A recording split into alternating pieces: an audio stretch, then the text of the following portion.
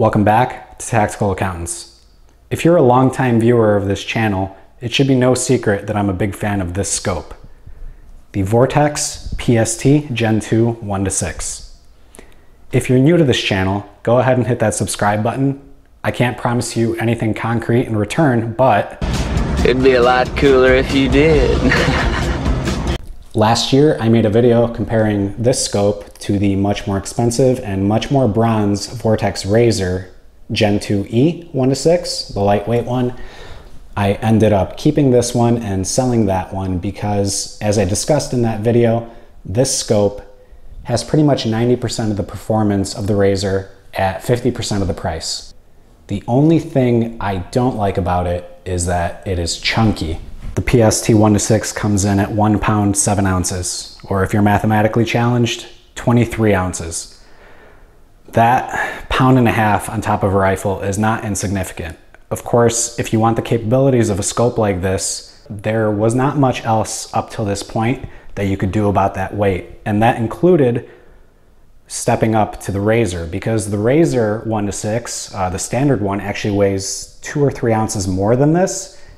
And the lightweight E version only weighs an ounce less than this. But now, a new challenger has entered the market. 1 pound, and let's call it 2 ounces, actually a little bit under. So this scope is 5 ounces, or over a quarter pound lighter than the PST 1:6. You know what they call a quarter pounder with cheese in Paris? They don't call it a quarter pounder with cheese? Oh man, they got the metric system. They wouldn't know what the fuck a quarter pounder is. Scope is the Delta Stryker HD 1:6. And if you haven't heard of that company or this scope, join the club, because up until recently I didn't either. So Delta Optical comes to us from Poland, much like your narrator.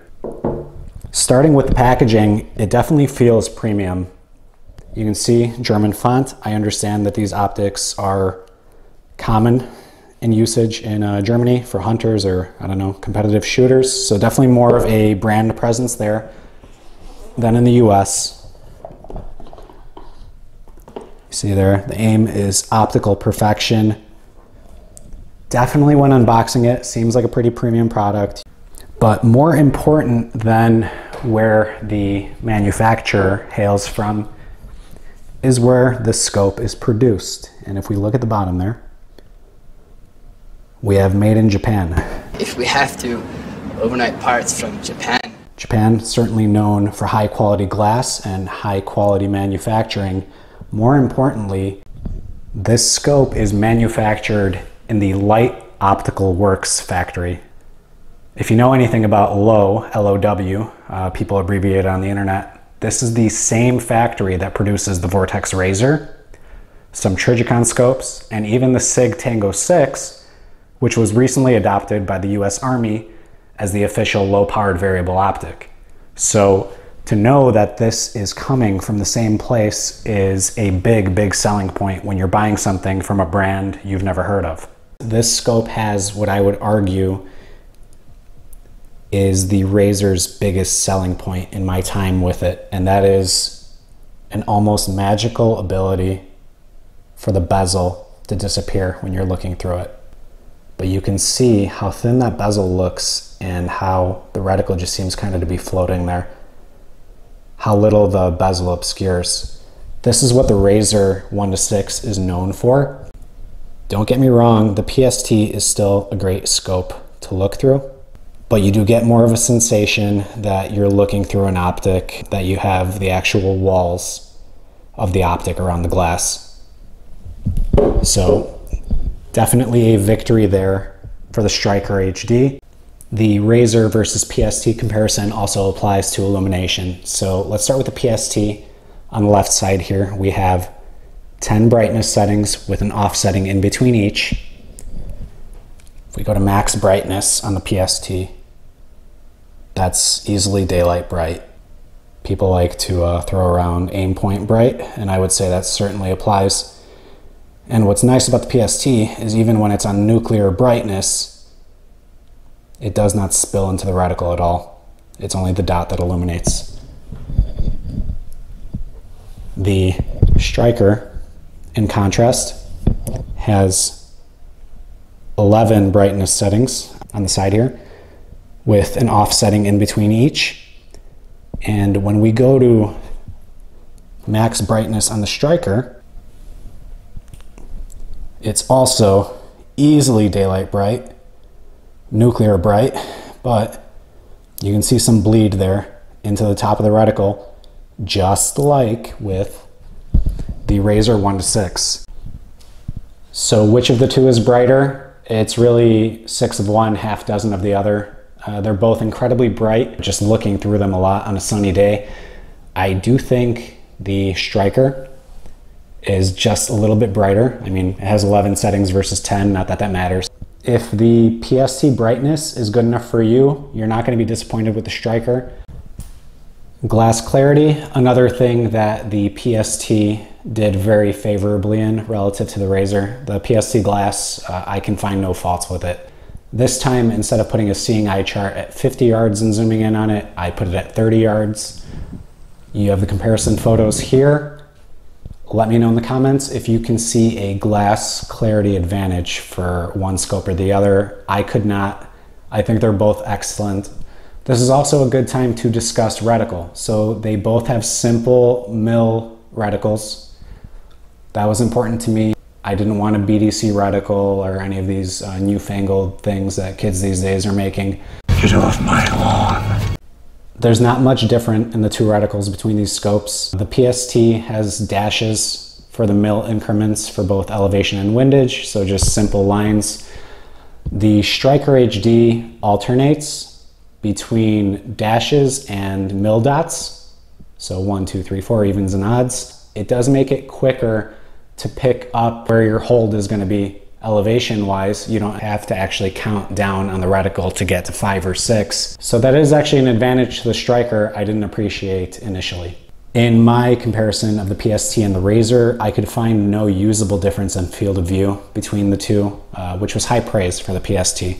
The PST 1-6 field of view at 100 yards, according to Vortex, is 112.5 feet at 1x magnification and 18.8 feet at 6x magnification. Pulling from Delta's website, unfortunately everything here is in meters because this is a country that hasn't sent anyone to the moon. The field of view at 100 meters, which is 109 yards or so, so it should be bigger than the PSTs, it's further away.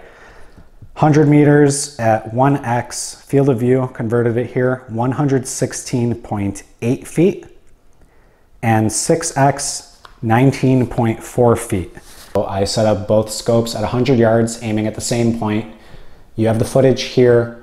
It's pretty clear that at the same distance at 1x, the PST has a wider field of view than Delta. So if, according to these specifications, the Delta should be as wide of a field of view as a PST. The lie detector test determined that was a lie.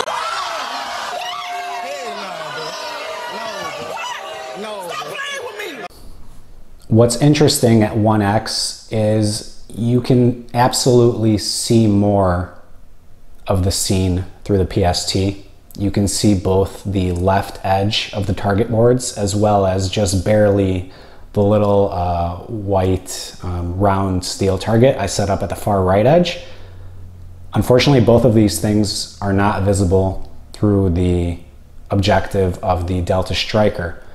But in the Stryker's favor, you can see because of that thin bezel, everything that's just outside the field of view is visible. So if you're shooting two eyes open, again, it shouldn't really be that big of a difference. At 200 yards, I checked the field of view as well. The PST is clearly wider at both 1x and 6x. So at 6x, at the same magnification ranges, it's obviously a negative to have a smaller field of view. So victory for the PST there. With LPVOs, there's always the question of how true is the 1x magnification. In comparing these two, I believe it's a tie. They're both excellent indoors. If you're pretending to clear your house, don't judge me, we've all done it. You're going to be happy with either one. Neither one up close makes it look like things are very magnified, which usually lower end LPVOs do at 1x. panning around my living room, which is my test of choice for seeing how distorted super up close things may look through a scope at 1x. They look just about the same, very hard to distinguish between them, with the exception of that disappearing bezel on the Stryker. I do think in this footage, it's noticeable that things outside the Stryker's field of view seem to be less blocked by the housing of the scope. Eye relief for the PST is quoted at 3.8 inches. Not a range, just 3.8 inches. The Delta Stryker 1-6, according to Delta, has eye relief from 3.4 to 4.1 inches. I've looked through them both a bunch. I don't see much of an advantage either way. I don't think iBox is going to be an issue with either of these scopes. They seem very comparable to me. At 1x, it's very generous. You definitely have a few inches of motion front and rear, and you can still make out the entire sight picture. At 6x, gets them a lot tighter. 6x, you really got to have your eye pretty consistent relative to the scope. But you would think at 6x, for the kind of shooting you're going to be doing, your head position is probably going to be pretty consistent. So I would say it's a tie for iBox. I stuck around at the range until dark to see how these two compared in low light, just panning around at 200 yards and at the beautiful scenery in rural Illinois with both optics at 1x and also at 6x. It's much darker through the camera than with the naked eye. And it's difficult to be consistent, especially at 6x when recording, to not make one look darker than the other. It may look in the footage like the Stryker at 6x is a little darker. I think it did to me. I've gone back now and in other low light conditions have looked through both at 1x and 6x. I can't see a meaningful difference. I would say it's a tie. If you had to pick one, maybe the PST is just a little bit better in low light, maybe, but maybe not. Maybe fuck yourself. On to turrets. Not particularly important in an LPVO, in my opinion, because this is not the kind of optic you're really going to be doing much dialing on, or at least I wouldn't. Your results may vary. Starting with the PST, first of all, the actual turrets on the PST you can see are wider than on the Delta. And this is a con of the PST I didn't discuss in the Razor comparison, but the turrets they're tough to turn. They're not very tactile. I'll turn them here for you guys. Not sure if you'll be able to hear them turning. Probably not. It takes a lot of effort to turn them. They're kind of mushy. Because it takes that much effort, it's easy to go 2 or 3 clicks when you only want to go 1. But again, this is the kind of scope that you zero, and hopefully you leave it there and you use holds for both elevation and wind. So it's not a big con, but the turrets on the PST are not great. There's a screw here, I believe, to set 0, but you do need a tool to do it. The Delta Stryker also has capped turrets. I've heard it said that these are identical to the turrets on the Trigicon Credo or some model Trigicon LPVO that's also made at the Low factory. I can neither confirm nor deny that, but the turrets are a lot more tactile and lower effort than the PST. Not sure if you could hear it. Hold on.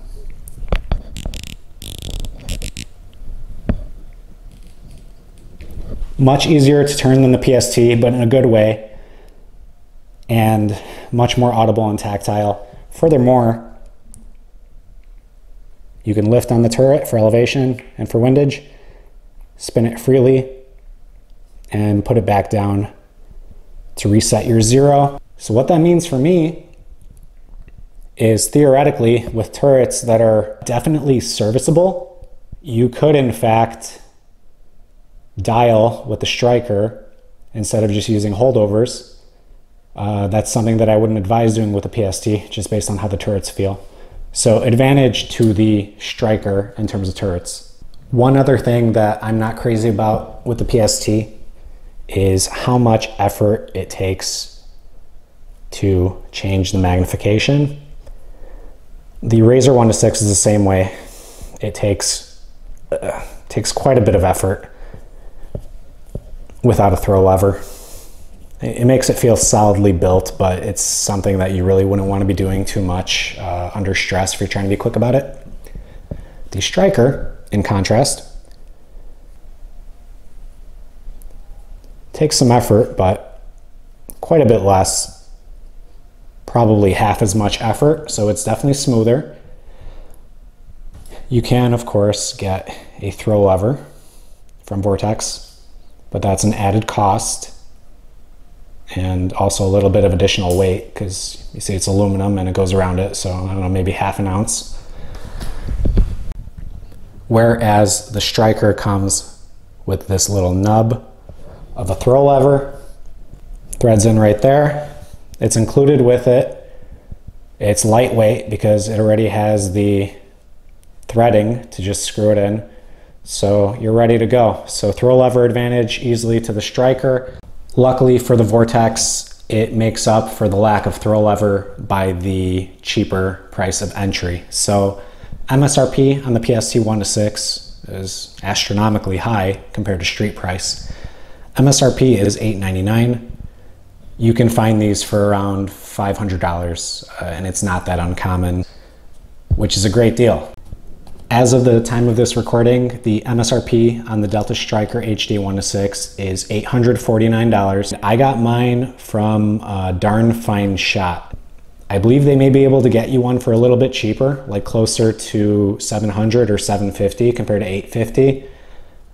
They had promotions, at least when I was looking. I would give that a shot, but at best, you're looking at roughly a $200 difference between the PST 1:6 and the Stryker 1:6. So Vortex is well known for good reason as having one of the best warranties in the business. It's lifetime, it's no questions asked. They call it a VIP warranty, and that's exactly how they treat you. That's a very important thing. That's a huge selling point. Delta, on the other hand, doesn't have much of a presence in the US. The box, the website say that it has a 10-year warranty, but it's a big question mark. Do you have to go through the retailer? Do you have to contact Delta in Poland? Are you gonna have to ship it overseas? Hopefully not. The only thing I was able to find is on Delta's website, it states that these optics are tested by, I don't know if it's pronounced DEVA or DEVA. Apparently it's some kind of optic testing agency or standard in Germany. So presumably they have to stand up to some level of abuse. It also stands to reason that if this optic is produced in the same factory using many of the same components as the bulletproof Vortex Razor, and also apparently that's SIG Tango, which just got adopted by the US Army, then hopefully this is similarly durable. But reliability is going to have to wait for the test of time. 5 ounces is a considerable weight savings, and I also like the disappearing bezel on the Stryker. I like the turrets. I like a lot about it. So despite my cautious nature, we usually don't pick up hitchhikers, but I'm gonna go with my instinct on this one. Saddle up, partner. I have to believe that if Vortex were to come out with a Gen 3 1:6 Razor with that nice bronze color at 17 ounces, I feel like these would sell like hotcakes. But the actual specs and mechanics of the scope are very impressive for its weight. So if that's important for you, like it's important for me, go with the Stryker if you can stomach that unknown with the warranty. Otherwise, if you have a PST 1:6 and you're happy with it, like I was happy with it, so that extra 5 ounces doesn't bother you too much, by all means, stick with the PST.